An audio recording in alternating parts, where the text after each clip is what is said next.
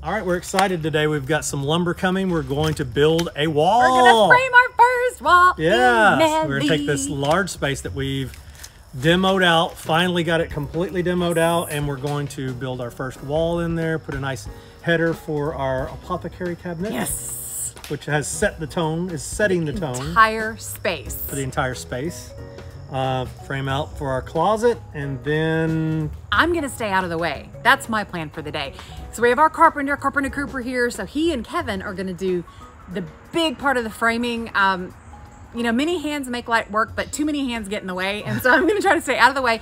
But for the entire house, we have a lot of trim work to do. All of the trim in the house has a shellac finish on it, and that's gotta be completely redone on all the trim, and I'm starting in the bathroom. So while they're in there, I'm gonna be out here making old the new.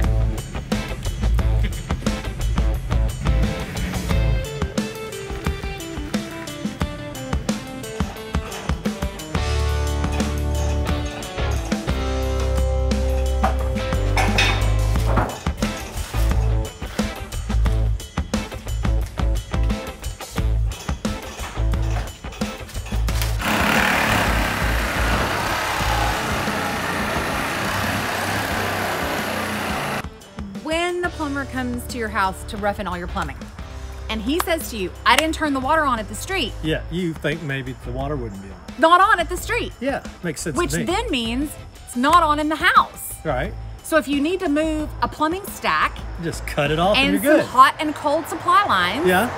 you just zip through them with your reciprocating saw.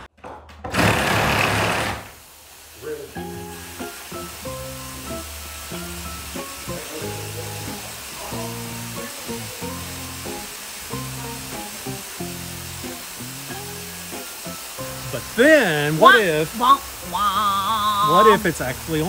I want to know who crept over here in the middle of the night You and think turned our people are water turning on. our water on? I do.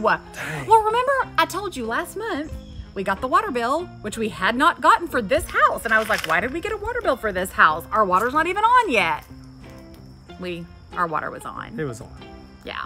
I knew it was connected, Well, yeah, we knew it was but connected. I didn't think it was on. They told us it wasn't on. They didn't told us it was not on. Anyway, we cut through a water line and Bill got a shower. and we turned the water And then off. we turned the water off. So the water's now off at the house. Yes.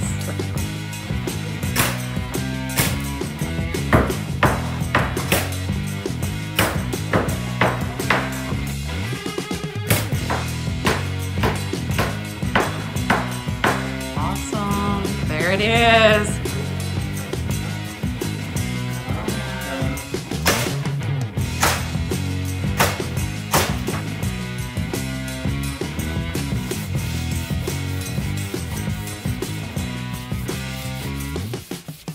I am attempting to save the historic finish on the worst piece of trim in this entire house. This is the baseboard from the back bathroom, what's going to be the main bathroom, on the wall where we had massive water intrusion and a lot of insect damage. The finishes on all the wood in this house are shellac, which are fantastic because they're made of two ingredients, denatured alcohol and macerated bug bits. So to re-liquefy the finish, all I have to do is add more denatured alcohol and scrub it with superfine steel wool. And it takes that finish that has alligatored and really aged over time and allows me to rework the finish on this piece of wood. So hopefully we'll be able to go from this dirty, filthy, alligatored, aged, bug-ridden finish to a beautiful, almost original looking finish without having to strip and restain. That's the hope. If I can do it on this piece, it's gonna work beautifully on all the rest of the stain and all the rest of the trim in the house. I do have some repairs I'm gonna have to make with my Abitron wood epoxy, but as you can see, that Abitron can fill any hole. So, wish me luck.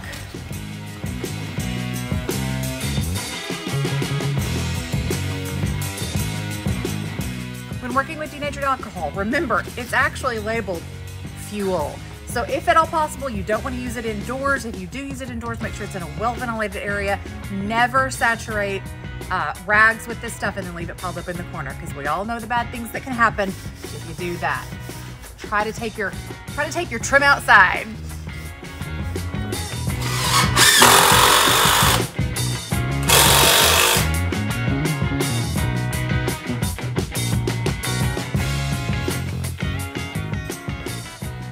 All right, guys, I want to tell you what we've accomplished so far this week. Got actually a lot of stuff done. We're very excited. So this is where our apothecary cabinet will go. So we had to put a header here. This is a load-bearing wall. There's going to be a bathroom right above us, so we've got to carry a lot of weight. We've got Piers here carrying that weight all the way to the ground. But got our studs in, got our header in. This will be door to the closet. So we've got our header in for our door. Closet actually is going to come all the way to here. So it goes behind the apothecary cabinet, which we're going to build into this wall a little bit. So this will be closet. This side over here will be another full bath, putting a full tub shower there, sink there, toilet right there. So that'll be a good sized bathroom, a good sized closet, and this is going to be a great main bathroom. We're going to have our toilet here with the hanging tank, so it's going to be a new old toilet, but it's going to look really nice. We're going to have our tub centered here, and we've got two vanities hanging on the walls here with our other apothecary cabinet right in between them. Got our decking down. We did make a last minute change to some plumbing. So we had to, we're actually moving that toilet from there to there. We had a drain coming down from upstairs that we had to cut off. We'll run it back here inside of this wall. And what else? We got to still run water there and there. So got some plumbing still to do. Then we're going to do our electrical for this room. And I mean, we're going to be ready to do wallboard, Durarock, and man, we're going to start flying on this space. I'm excited. My outside trim went swimmingly, beautifully. Was working on that trim out there. Shellac just re-amalgamated beautifully. But with shellac, you can have this little issue when you're working with denatured alcohol. This is called blushing. Once you apply your alcohol and it begins to evaporate off, you get this. It's generally a result of high humidity. We have had a lot of humidity in here today because this is where the pipe burst. So there could just be a lot of water in the air. So as it's evaporating, we're getting this blushing. There's a couple other things that could be causing the problem. My concern is I don't want to scrub too hard. I don't want to apply too much pressure and risk losing our faux bois finish that's underneath the shellac. I don't want to do any sanding. I don't want to apply any more pressure than I absolutely have to. So these doors may cause me some problems, but they'll be worth the effort.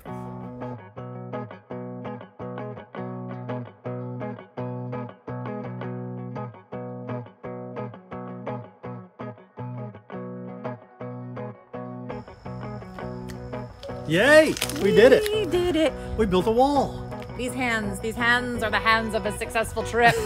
That's how you know I did my job. Yes, all right, we got one wall framed up. We did You're kind not of bleeding anywhere. I know. He didn't do his job right. If he Well, didn't bleed on it, it ain't done right. The only time I bled was when you did your Tiara Tuesday and I was getting you out of that dress and I stabbed myself with a safety pin. So there was bloodshed. I don't know why they're called safety pins. They're not safe. They're dangerous, and I did bleed, and that was the only time I bled Well, this whole weekend, which is crazy. The blood sacrifice to the gods has been made.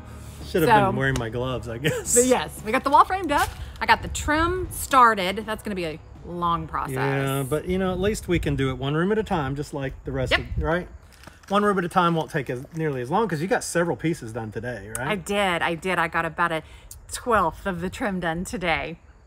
It's all good. It's all good. I got plenty of time. Hey, we got a wall in there. That space is divided. We can see what it's going to be. Yes, we got some flooring down. Pretty exciting. So I don't have to like teeter-totter across the beams anymore. The joist. Yeah. So it's good. It's coming along. We had a good weekend. This was the actual restoring our Victorian weekend. Yes.